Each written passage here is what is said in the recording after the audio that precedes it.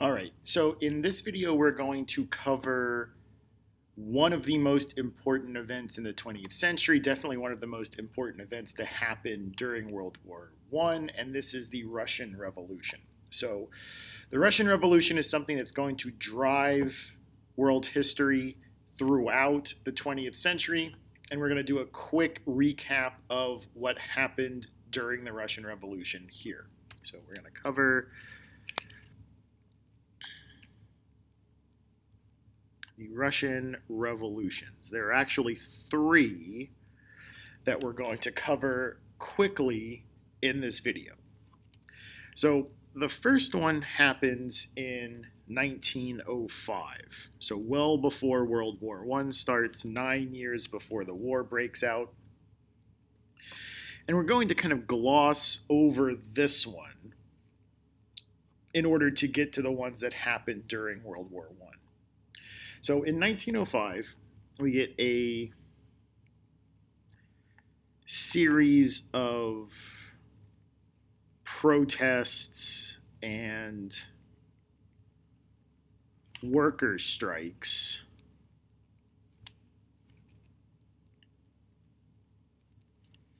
about factory conditions,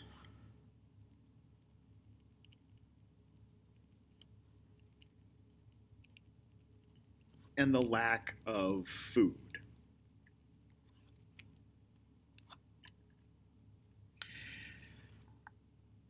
And these protests forced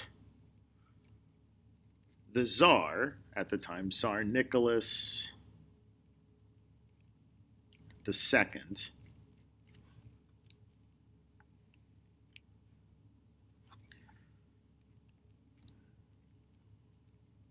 to agree to a constitution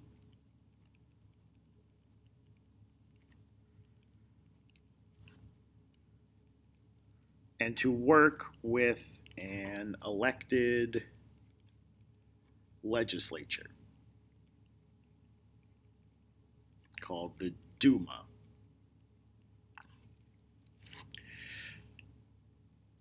Now, this should sound familiar because this is more or less the same thing that happened during the initial stages of the French Revolution.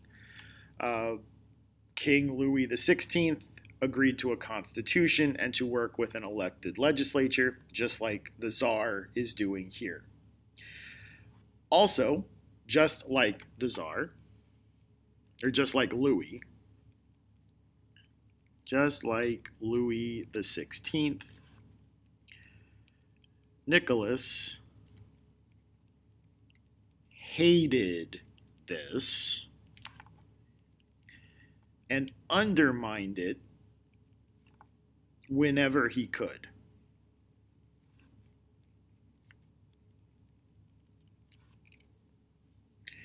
And what this leads to is an ineffective and inefficient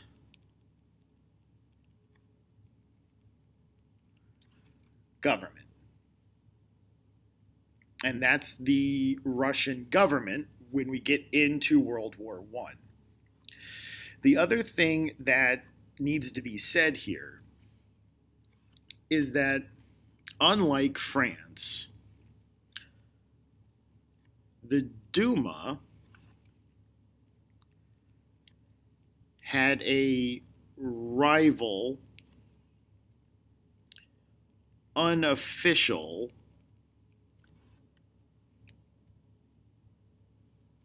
parliament. So the Duma was for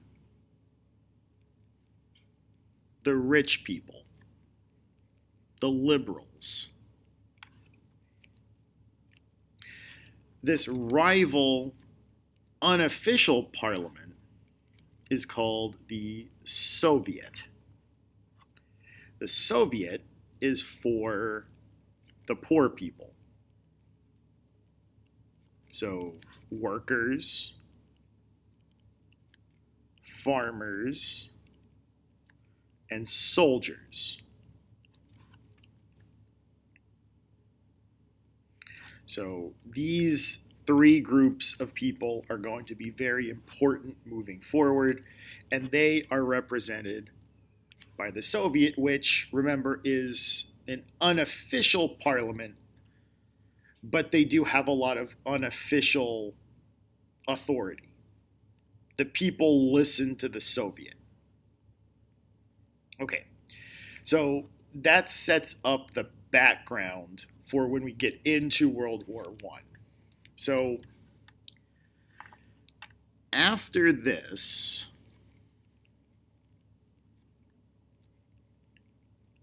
the Soviet is largely quiet,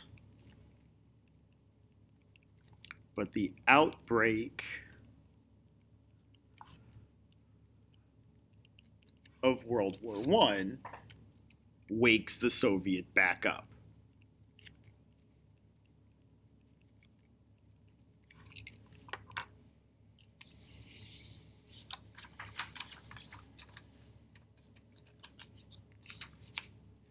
So the Russian military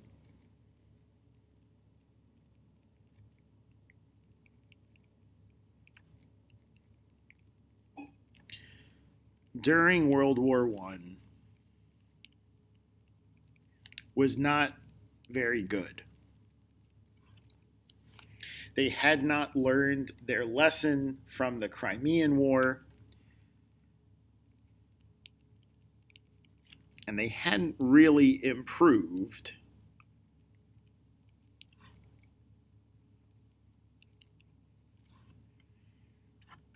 in the 60 years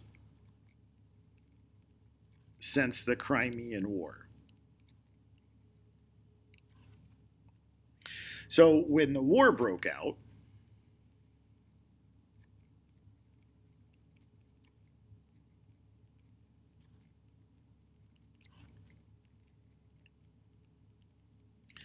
the Russian military loses almost every battle with the Germans.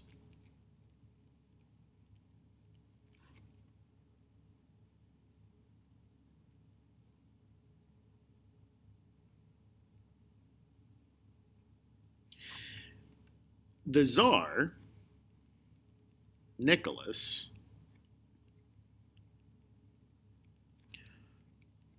believes the army is losing because of a lack of morale. He's right, they do have a lack of morale, but it's not because of the reason he thinks. So he believes the army is losing because of a lack of morale, not because they have outdated technology and bad tactics, and they're facing a better opponent.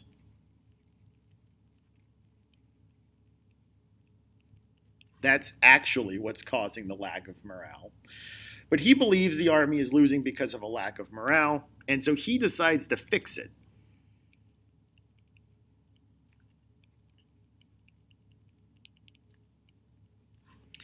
By personally leading the army. This doesn't fix anything. The soldiers hated Nicholas. And so when he shows up, it makes their morale drop even more. And that did nothing to fix the actual problems of outdated technology, bad tactics, and a superior opponent. So Nicholas showing up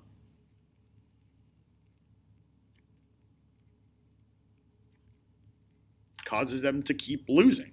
because it doesn't fix the problem.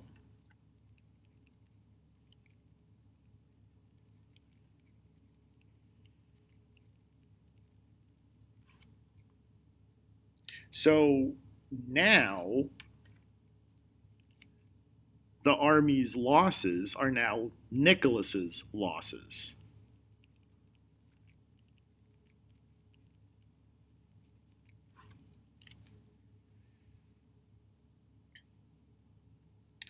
Now, while this is going on, back home,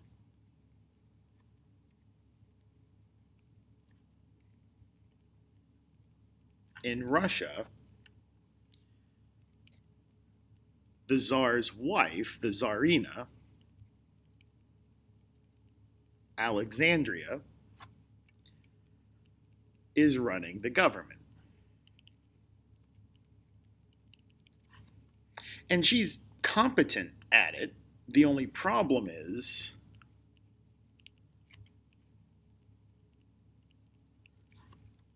she's German. So much like how Louis XVI's wife was Austrian, and the Austrians were France's biggest enemy, right now, the person running the Russian government is German, and the people think she's a spy or a traitor.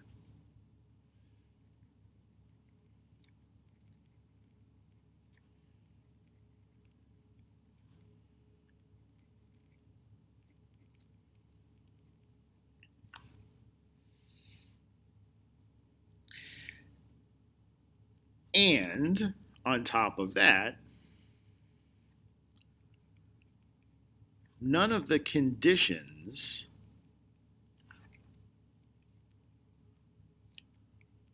from 1905 have improved. If anything, they've gotten worse since the war started. So when we put all of this together, and we get into 1917, in March of 1917, the war losses, the dislike of Alexandria,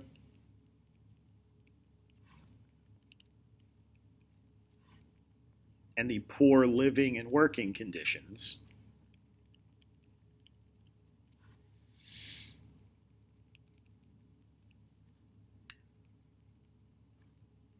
cause another huge wave of strikes and protests.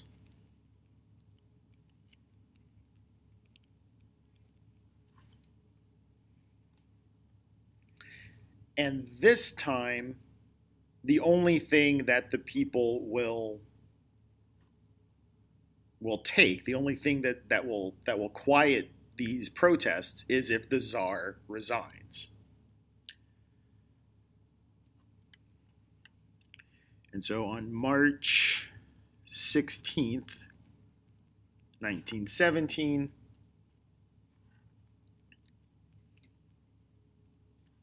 the Tsar resigns, and he and his family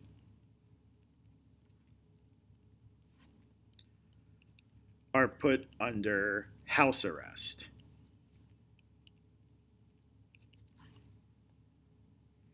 And just to finish off their story, in 1918, the Tsar and his family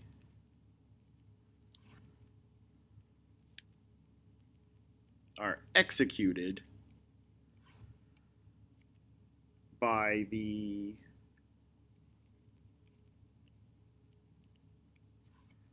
Bolsheviks during the Civil War, but we'll get to that in just a second. So we're still in March of 1917.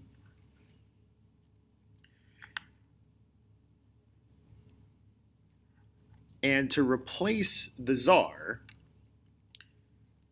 a temporary or provisional, and this is the word that was used, provisional government replaces the Tsar until new elections can be held.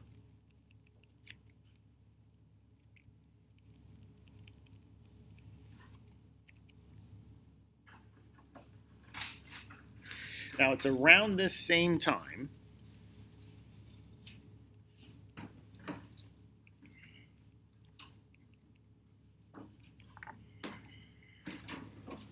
the Soviet reforms.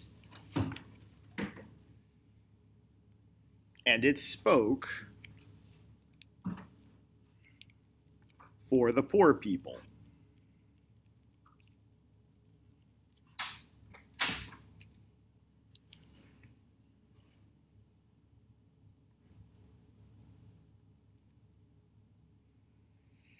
So we've got the provisional government, which is basically just the Duma, and the Soviet reforms, and it speaks again for the poor people.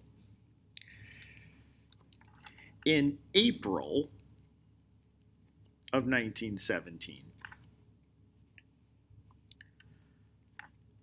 the Germans, now smelling blood in the water, send Vladimir Lenin back to Russia.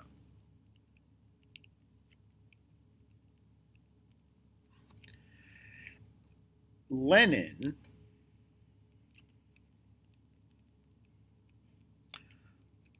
was exiled from Russia and living in Switzerland.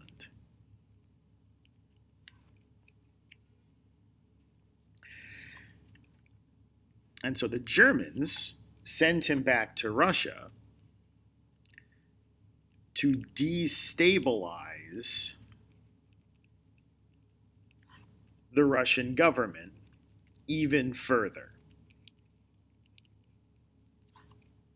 And Lenin does exactly that. When Lenin arrives in Russia,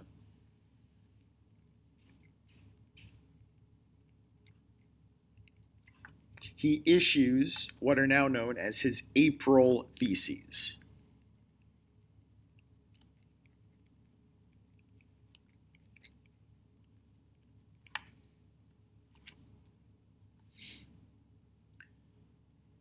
And the April Theses outline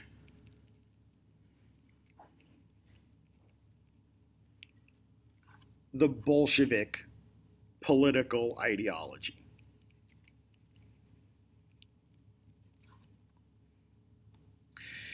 Generally speaking, the Bolshevik political ideology said that all power should go to the Soviets,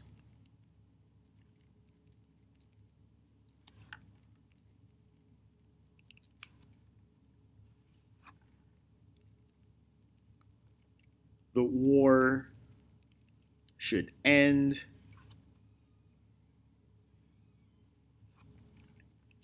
and that the provisional government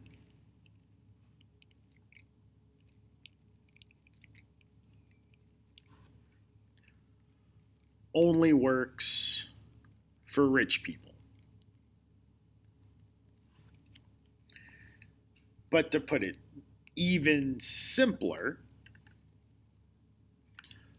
Lenin's slogan was this: land, that was for the farmers; bread, that was for the workers; and most importantly, peace, That was for the soldiers. So if you remember up here that the Soviet was for the poor people, workers, farmers, soldiers. That is specifically who Lenin is talking to here. Land, bread, peace.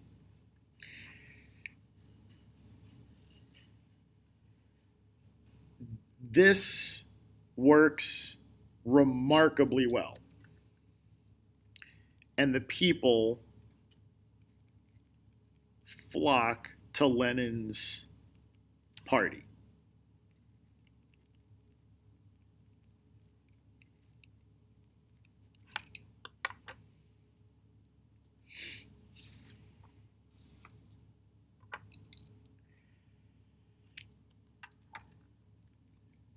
In November of 1917, the Soviet voted to overthrow the provisional government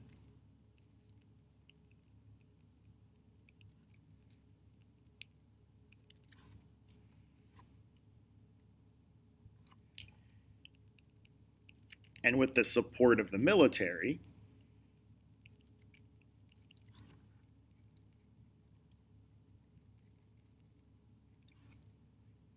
took over the capital.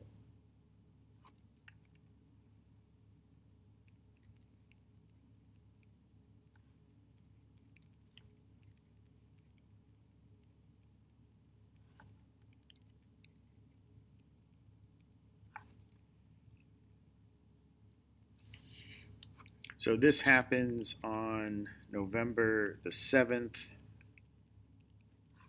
1917.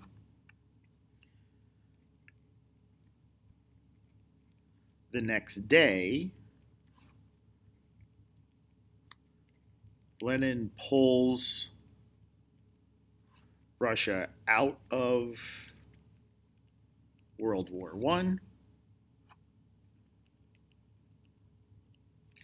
and gives all the land in Russia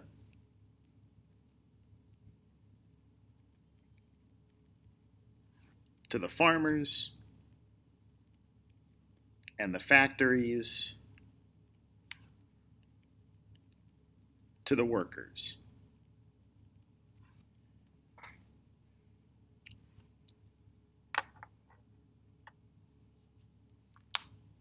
Now, obviously, the war is still going on, and this action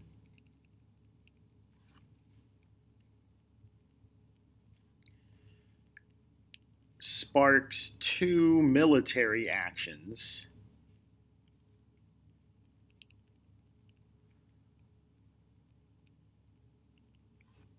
against Lenin. The first is that Russia's former allies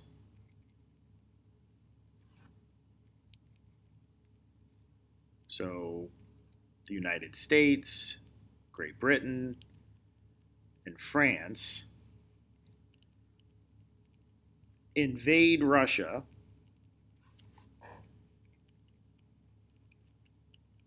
to get rid of Lenin.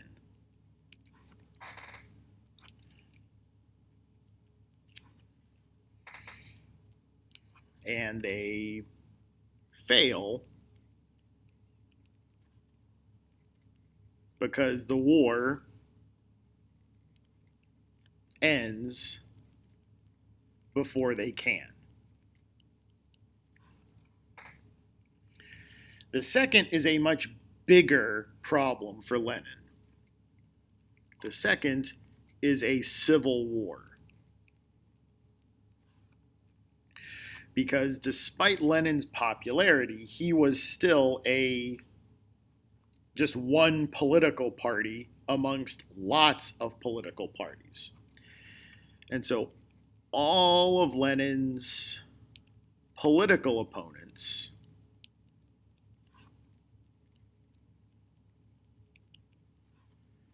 join forces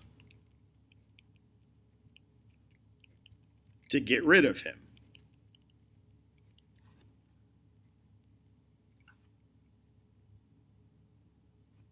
So this civil war is often, it's the Russian Civil War, but it's also the Red Army,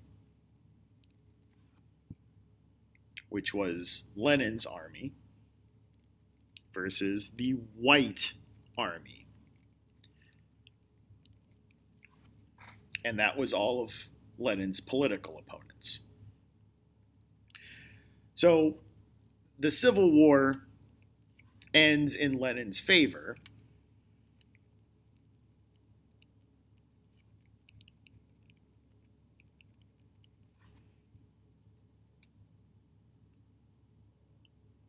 For two reasons. One, most of the military loved Lenin because he pulled them out of World War I.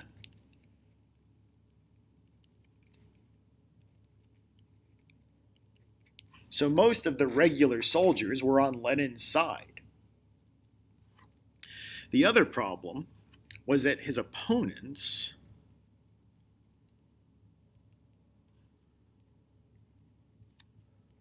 were hopelessly divided.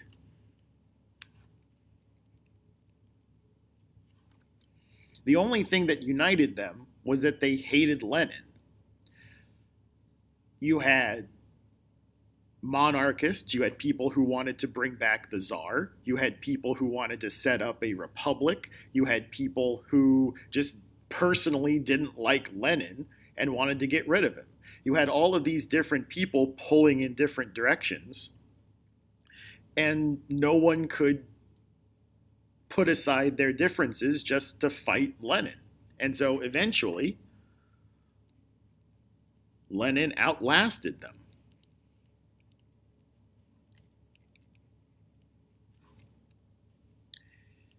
And after the Civil War lasts until 1922, and that's when the Soviet Union is created.